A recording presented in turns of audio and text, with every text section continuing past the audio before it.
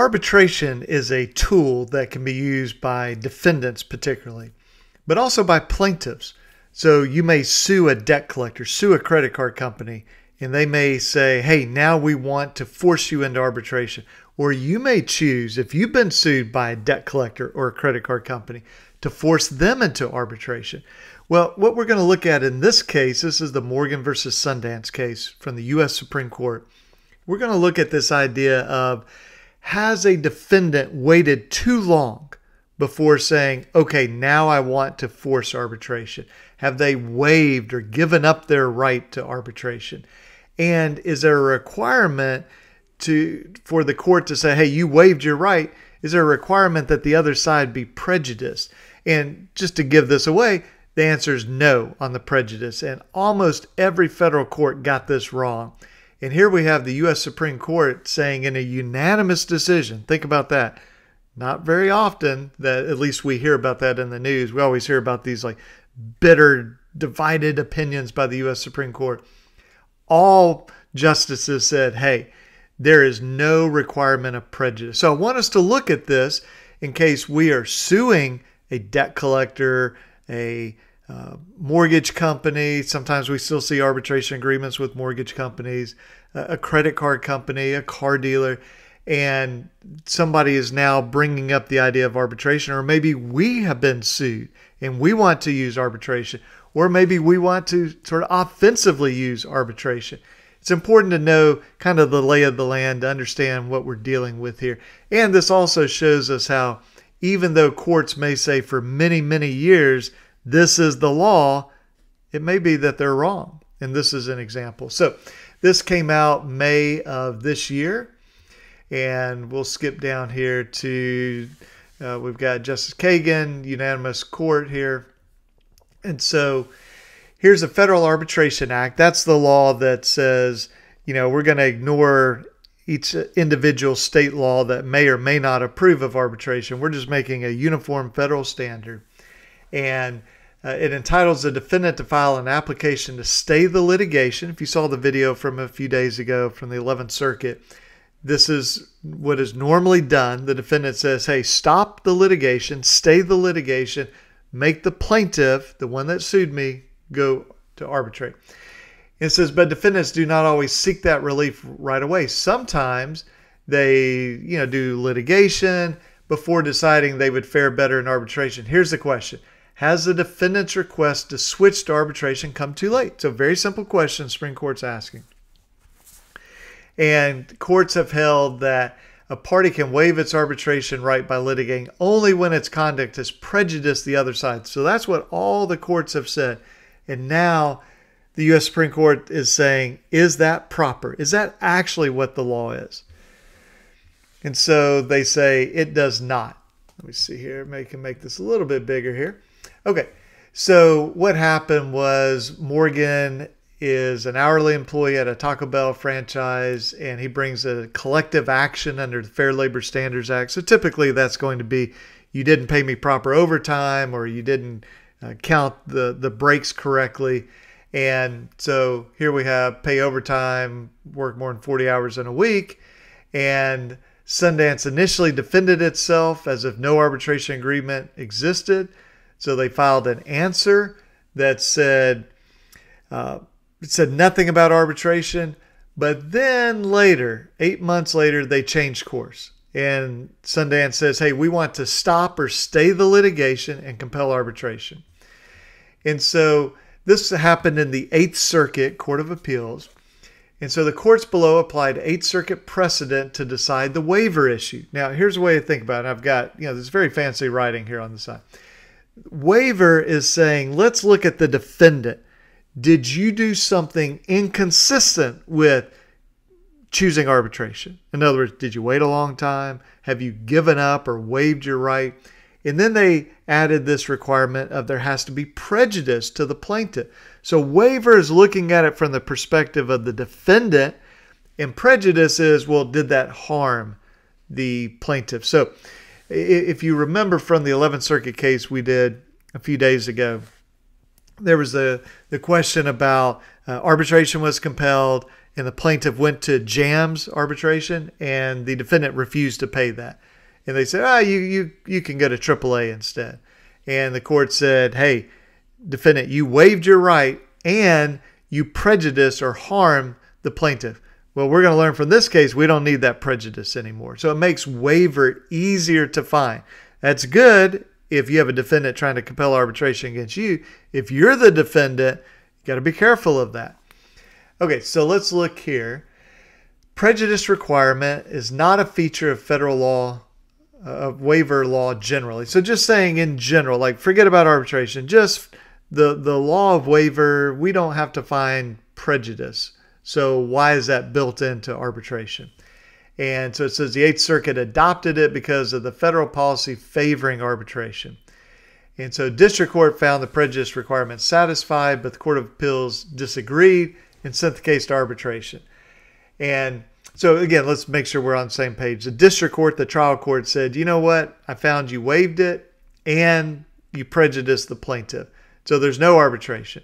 But the Court of Appeals says, no, we don't think that there's any prejudice, so you have to go to arbitration. And so this was a split decision. 2 judges ruled in favor of the defendant, 1 disagreed or dissented. So the majority reason, parties not yet begun formal discovery or contested any matters going to the merits. And then we have this Judge Colleton dissenting or disagreeing and said he raised doubts about the prejudice requirement. That's not needed for waiver. And so he argues that, hey guys, we got it wrong. So the U.S. Supreme Court always gets to choose whether to take a case. So they agreed to take it. And they say 9 circuits. And, you know, we have the First Circuit all the way through the 11th Circuit. Then we have the Federal Circuit. And so, you know, this is a pretty big percentage of the number of Court of Appeals. 9 have invoked the strong federal policy favoring arbitration. And so they require prejudice. 2 circuits rejected that rule. We do too. So just an example, as I've written over here, the majority can be wrong. Okay. Now, you have to live with it until it gets changed. But just understand the majority of courts can be wrong. So they say we're deciding a single issue. And that's all we're deciding is this idea of prejudice. It says Court of Appeals, including the 8th Circuit, have generally resolved cases like this as a matter of federal law using terminology of waiver. We consider only the next step in their reasoning, that they may create arbitration-specific variants of federal procedural rules like those concerning waiver based on the Federal Arbitration Act's policy favoring arbitration. And the court says, you can't do that. You got it wrong.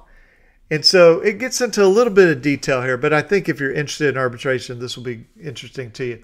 So outside of arbitration context, we don't ask about prejudice. We just say, look, all we're looking at is for the waiver, did you intentionally relinquish or abandon a known right? So our sort of imagine the cameras pointed solely at the defendant. That's all we're asking about. To decide whether a waiver has occurred, the court focuses on the actions of the person who held the right. So this would be the defendant. The court seldom considers the effects of those actions on the opposing party. And then they cite to this judge in that dissenting opinion, the 8th Circuit, a waiver normally is effective without proof of detrimental reliance. It'd be kind of a similar way of saying prejudice. And so the 8th Circuit applies the law found nowhere else. Consider it a bespoke rule or like a specific rule just for arbitration. They say that's just wrong. So this derives from a decades-old Second Circuit decision. That's from 1968. So think about that. 1968, 50 years would be 2018. So we're talking 54 years this has been in the law. In the U.S. Supreme Court, in a unanimous decision, everybody, conservative, liberal, everybody saying, guys, you got it wrong. So they say, here's what the Second Circuit's talking about. An overriding federal policy favoring arbitration. Waiver of right to arbitrate is not to be lightly inferred. Mere delay without some resultant prejudice cannot carry the day. And then that rule and its reasoning spread. Circuit after circuit justify adopting a prejudice requirement based on the liberal national policy favoring arbitration. And here's where the Supreme Court goes, guys, you've missed this. The policy favoring arbitration does not authorize federal courts to invent special arbitration preferring procedural rules. It say it's merely an acknowledgement to overrule the judiciary's longstanding refusal to enforce agreements to arbitrate. So let me just stop there. Most states, most courts, before the federal law came into effect, said we just have a policy that arbitration, binding arbitration, mandatory arbitration is not allowed in our state. Alabama certainly had that. And so the FAA, that Federal Arbitration Act, is just simply saying, hey, we want a level playing field. But it's not to make arbitration special or to give enhanced benefits to arbitration. It just says don't treat it differently than any other contractual provision. So policies make arbitration as enforceable as other contracts, but not more so. Court must hold the party to its arbitration contract just as the court would any other kind. Court may not devise novel rules to favor arbitration over litigation. And it says if you have an ordinary procedural rule, whatever that is, I like how the court puts this, whether a waiver, a forfeiture, or what have you, would counsel against enforcement, then so be it.